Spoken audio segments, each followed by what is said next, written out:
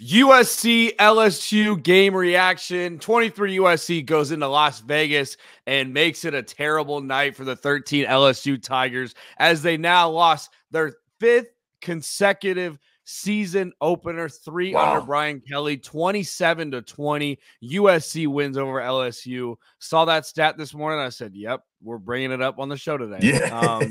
So I don't know what angle we want to start here, Cody. I think we've got to give credit to USC. What was your first takeaway that you saw from this game, specifically how USC Trojans played? Yeah, I think the biggest thing for me was how that defense was playing. I know that LSU last year their offense was kind of synonymous, was really the last 2 years with Jaden Daniels, their offense has been pretty explosive. But I think like the fact that USC was kind of able to keep the Bayou Bengals down, to hold them to only 20. I understand it's week 1, and sometimes it kind of takes some time for it to click when you have a new quarterback. Garrett Nussmeier's been there. He knows the system. He's been with Brian Kelly for the last 2 years, waiting his time behind Jaden Daniels. So I think, to me, there was kind of like a little bit of an expectation that maybe they were going to be a little bit better on offense. And that's not a shot. I'm looking at his stats here, 29-38, 304 yards, 2 touchdowns, and interception. I think Garrett Nussmeier actually performed really, really well. I think he did a really good job finding Kyron Lacy early in that football game. I want to say on the first drive, Kyron Lacy had 5 catches or something like that on just the first drive. And I think that was very, very important to kind of get Kyron Lacy not only into the game, but also they were short little hitch, slant, quick out. It kind of lets Garrett Nussmeier kind of get into the flow of the game as well. So anyway, I thought overall USC's defense, bend, don't break. I thought they did a really good job kind of weathering the storm when the running back Emery from LSU started to kind of get rolling a little bit in the second half as well. And then obviously whenever you have a Lincoln Riley offense, you know that it's just a matter of time until they start get rolling as well. So, yeah. Yeah, I mean, USC unable to get any pass rush, no sacks, but it felt like they were in position the entire game. Coverage was great towards the end. I think the biggest question marks we had for both teams, it's crazy how USC, LSU were both in the same boat, right? Both lost their Heisman Trophy winners. Both lost a ton of weapons offensively. New coordinators, especially in the defensive coordinators for both. LSU got a new OC last night after Mike Denbrock left. But I think the biggest thing for me that sticks out is just the weapons both these teams have. I mean, Kyron Lacy, we saw flashes of him last year. He's a phenomenal athlete. He's a great wide receiver. He'll get 1,000 yards for LSU. But for USC, 10 receivers caught the ball last night for USC. So if you're Lincoln Riley, this is what you dream of. You've got a quarterback, Miller Moss, that's been in the program for 2 years. And shout out to him, by the way. Unbelievable story. Him and Garrett Nussmeier, and we'll get into both those in just a bit. But for him to have 10 wide receivers, and then for him to go in the transfer portal and get a running back in Woody Marks. This guy's phenomenal, Cody. This guy's a transfer from Mississippi State. I mean, 16 carries, 68 yards, 2 touchdowns. So now you're able to run the football too, because Marshawn, I think people forget, the running back room at USC the last couple of years has been kind of slept on. Marshawn Lloyd, and I forget the other guy that they had that went in the draft too, but they kind of went a dual running back between those two. But I was thoroughly impressed with the weapons that USC and LSU had. And look, it's a tough game for Brian Kelly. Little stat here. I mean, I don't know. You probably saw his presser after, right? I heard that he slammed the table, but I didn't actually look at he slammed the table. Basically, he was talking about how he's so tired of when there's games that they've got to put away, that the sideline feels like they've already won the game, which I don't know if that feeling was when they were down 3 points or when they were tied or what, but that's definitely something, a culture issue. You're a coach too. Talk about, I guess, the frustrations of that, what it's like, I guess, I mean, we've all been there. We're players oh yeah, we feel great and stuff, even though the game's not over. How do you think Brian Kelly should, I guess, change that? Is that just a culture thing? How do you start doing that? Because obviously they got to get it done right now because it's week 1 and we still got 11 weeks left in the season. Yeah, I think people I think there's a lot of knee-jerk reactions when it comes to week 1, and I think that ultimately at the end of the day, I think one of we lost our first game. The team that I coach, we're extremely talented. We're probably one of the better teams in the country up here in Canada, and we lost our first game. It was a close football game, very similar to this. Other team came down, scored. We had an opportunity to come down, tie the game late, didn't get the opportunity to get the job done. And what we really told those guys was basically you got to leave it there. We lost the game. It's over. It's done with. All of our goals are ahead of us. We can still win the conference. We can still win our side of Canada. We can still win the national championship. Everything is still in front of us. Don't let one loss and the mindset after one loss turn into two, Mm. 3, 4 losses down the road. And I think our team has done a really good job, right? We're 5-1 now going in. We get to play that team again now at home. And so I Mm. think the fact that LSU is going to have the opportunity to kind of bounce back and be able to, and they have everything to play for. This was a non-conference game. They still have the opportunity to kind of go into the SEC, make some noise in the SEC, play well. And I think that once that's done, once this game is over and done with, just flush it, no matter whether you win or you lose, because a non-conference game, especially in week 1, when you have another 12 weeks to go in the regular season, as well as a possible SEC championship game, Mm. I think LSU is going to be just fine. And I think that as long as they don't panic in Baton Rouge, I think they'll be just fine. Mm. They have a good offense. They have a good defense. Harold Perkins looked like his old self again, flying Facts. around. Didn't know They he have a changed lot his of things to number. kind of build on. Garrett Nussmeier, obviously, he threw for over 300 yards. Kyron Lacey was getting busy early. They like Mr. Emery came out of nowhere with 61 yards rushing and on 10 carries, averaging 6.1 yards a carry. I Mm. think they have a lot to work with, and I think that there's a lot of knee-jerk reactions in week 1, and I think the culture of like, oh, like we lost, oh, the world is over. Like, relax. You have everything to play for, LSU. So just one non-conference loss in a neutral site game against a team that's probably going to move up into the top 20, maybe even top 15 after this win, Mm. and probably have a very good season. I think you guys will be just fine. Yeah, I think for both sides, secondary obviously needs a little improvement. I don't know if it's the secondary that needs improvement or the wide receivers are that elite. Maybe it's the year of the wide receiver. I don't even know, dude. I mean, the amount of catches we keep seeing every single day. It's only week 1. Well, the thing about the catches, Kyron Hudson, chill out, please. yeah, I mean, the thing about the catches in this game was they were elite level like these are contested 50-50 Mm. passes. So it's like, Mm. were they in position? Yes. Did they make a play on the ball? Sometimes even yes. It was just Mr. Hudson's over here doing one hand OBJ catches every single play.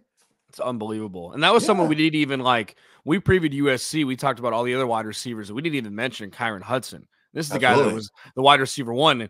And credit to him for showing out in that game. But I want to go back to Brian Kelly's response. I don't really take too much. Honestly, I give him kudos. I think that's the first time we really seen Brian Kelly take accountability, take responsibility. And dude, Sure.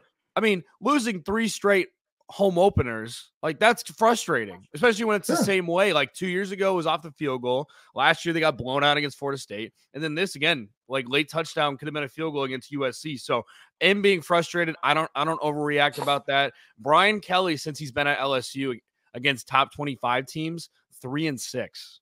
Mm. 3-6. Marcus Freeman from Notre Dame, 7-5. Just want to note that Wow. I real see what quick. you did there. Little Want to Notre note Dame that real plug. quick. Shameless Look, I Notre Dame mean, plug. Brian Kelly's one of the best coaches of all time. I love him.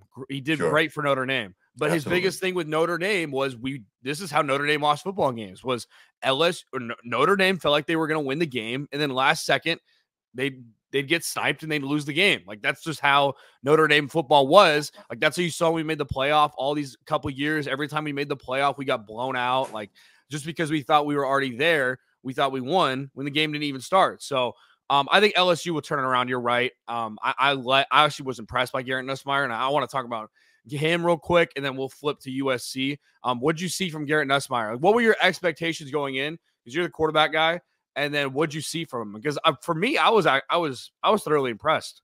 I was very impressed with Garrett Nussmeier and the way that he was able to handle. I thought that USC was playing very, very aggressive, and I think I like when USC, like when I think of USC defense, I think of linebacker where they're blitzing their linebackers, corners and safeties are playing aggressive and downhill. And I felt like they kind of got back to that. And I Mm. feel like genuinely it was um, early in the game, they did such a good job of getting the ball out of Garrett Nussmeier's hands and really just Garrett Nussmeier himself, making sure that trust your first read, make the throw. 2nd and 3 is okay. 2nd and 4 is okay. As long as we're just getting yards, and not having any negative plays.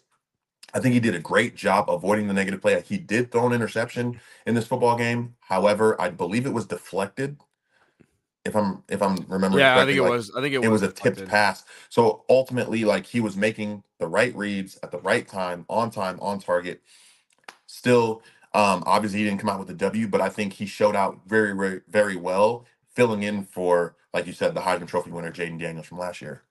Miller Moss, man. Let's talk about him. The last series, 2nd and 15, LSU's 27, come off a false start. He finds Kyron Hudson. Mm, Oh my gosh. I'm looking what a at throw. this. Cover Oh two my gosh. fade. Yeah. The whole shot. I mean, that seam ball in between the cover two, and for Kyron Hudson to even have the awareness to know that that safety's coming and he's coming in hot to catch that football. But I just thought what was so impressive from him is just how accurate he is. Like every single football was it was like the window right here. It was like it was right in Literally. front of their face or maybe just below their chin. Every single football. Or even if it was over a defender, he'd get it over the defender too. Yeah, Kyron Hudson, and he got it there. That's all that matters. But Yeah. talk about what you saw from Miller Moss, man. Because one, the leadership, great story. I mean, he was there for 2 years, could have transferred out, and for him, credit to him, he's known the system for a couple of years. He looked confident behind his throws. Now he's got this year, and he's got one more year with Lincoln Riley. Like, I just feel like I know Caleb Williams was the guy for Lincoln Riley. I know he's an elite talent, first overall pick, Heisman Trophy winner. I get that. But don't you kind of feel like Miller Moss is like the quarterback that Lincoln Riley want, like the build, the pocket passing to get the ball out to a bunch of web? Like, don't you feel like that's like Lincoln Riley's prototype if he had to make a prototype? I feel that's a great question. It's tough because I'm not knocking Caleb Williams. I'm just saying like you're not going to see Miller Moss roll out of the pocket and make plays with his legs or make some absurd plays. You're just going to see a guy that's going to execute the offense and make the correct read. Yeah. Yeah. What I saw from Miller Moss was very similar to what you just said. 3rd year in the system, has done a great job clearly learning and understanding where to go with the football.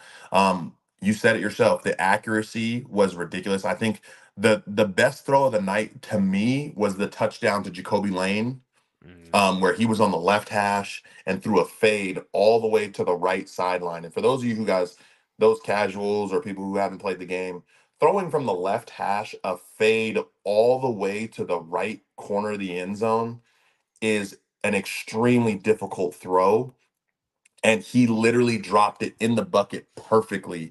And when I saw that, that kind of made me kind of perk up, like, whoa, like, okay, like you made some throws today, but that throw to me was the throw of the night. And I think that was kind of one of those throws that kind of gave him that confidence to know, like, okay, I'm locked in, I'm ready to go. I know it was about 6 minutes left in the fourth quarter, and it was almost kind of like when he made that throw to tie the game or to take the lead, it was almost like, okay, USC is probably not going to lose this game, even though LSU did come down, kick a tying field goal. But it was like, okay, well, you guys just came down, kicked the tying field goal. Let me go back out there, start slicing you guys up again based on what I just did to you guys last drive. And so, I saw a very confident, a comfortable Miller Moss against a very aggressive. I got to tip the cap. The LSU defense looked way improved from last year.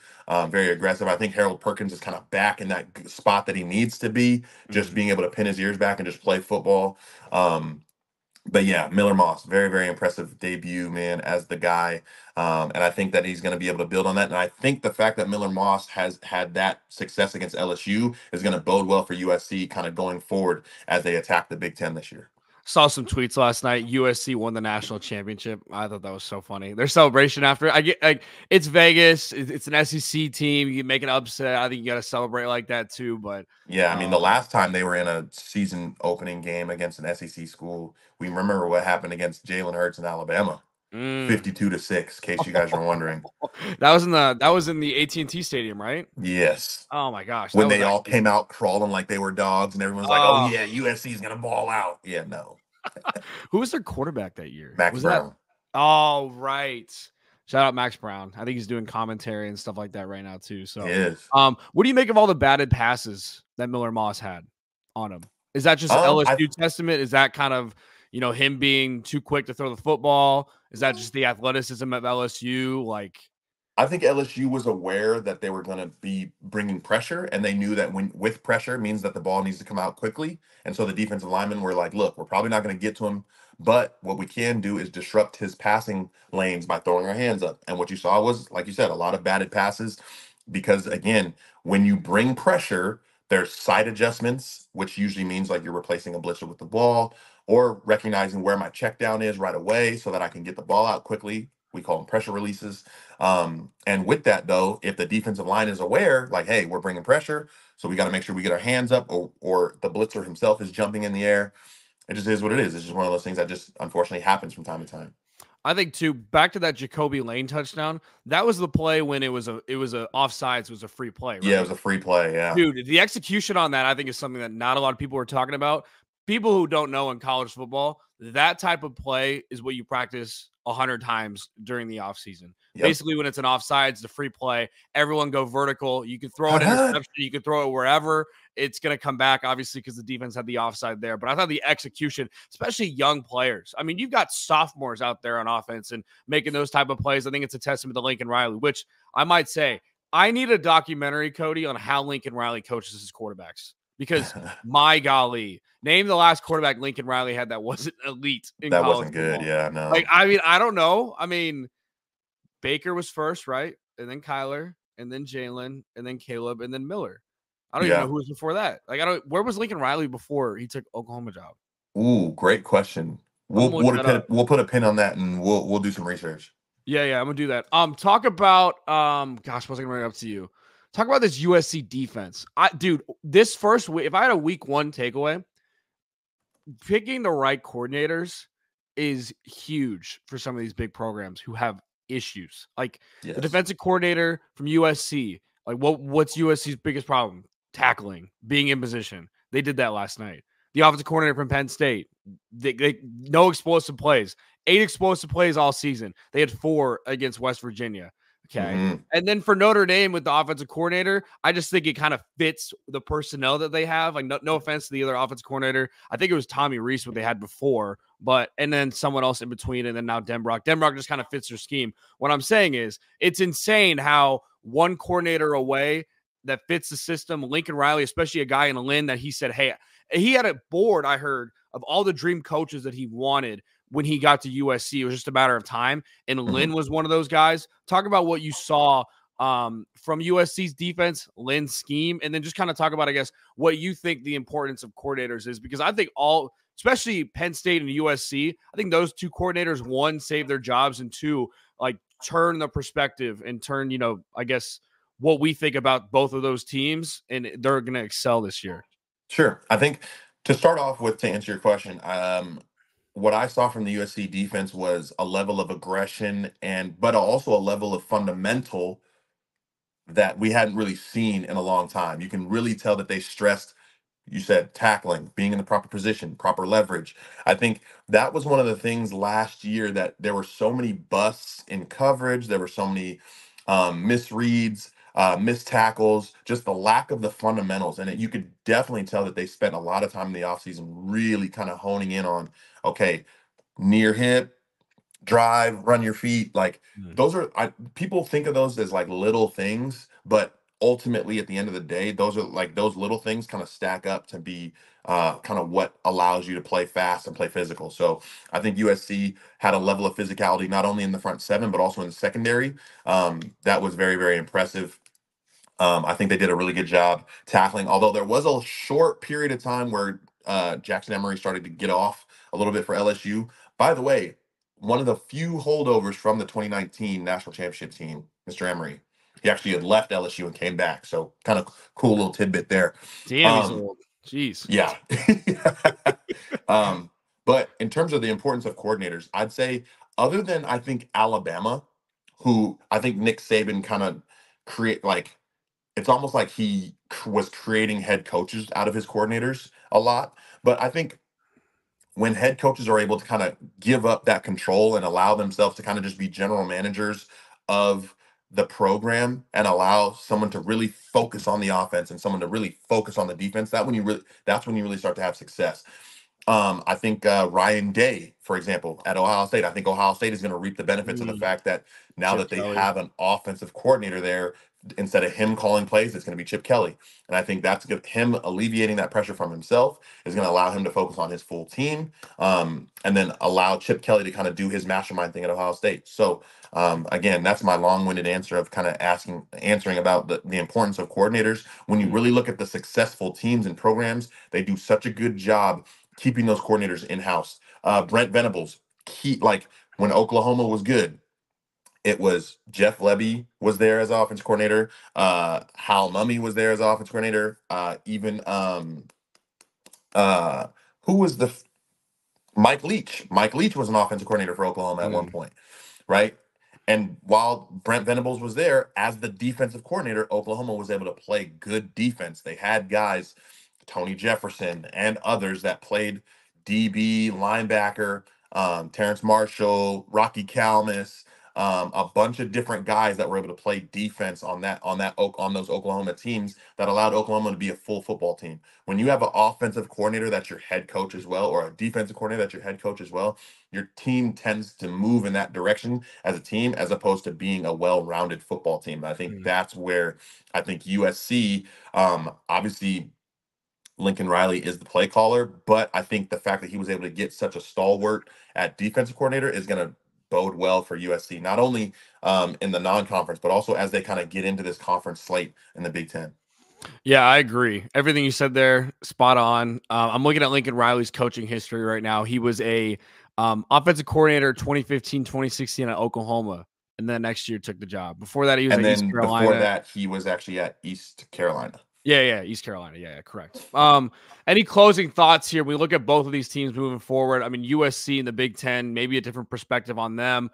At Michigan in a couple weeks will be a fun game for them to play in. Hostile environment. Michigan maybe coming off of a loss against Texas, or maybe they come off a win against Texas. How much pressure on both those teams? And then you got Penn State at home later in the season, mid-season at Washington. And then the last game of the season, you got home against Notre Dame, which will be one of those games. You never know with both teams. It could be a CFP spot for them. And then for LSU, they have a bye basically next week. They play Nichols. Pretty easy schedule, and then a home game October 12th against Ole Miss, at Texas A&M October 26th. Alabama comes to town on November 9th, and then Oklahoma the last game of the season. So both have some really interesting, like they both have some great ranked matchups. I'm interested to see how USC can bounce back and keep going against at Michigan. That will be another test to see there in a road environment. What do you? I mean, what are your closing thoughts about both these teams as we kind of wrap up this USC LSU react? I can't believe 22 minutes. I feel like we only talked for like 5 minutes. No, what I'd say is just USC. I think bottle up whatever energy, whatever it is you had for breakfast that day, whatever it is your pregame ritual was.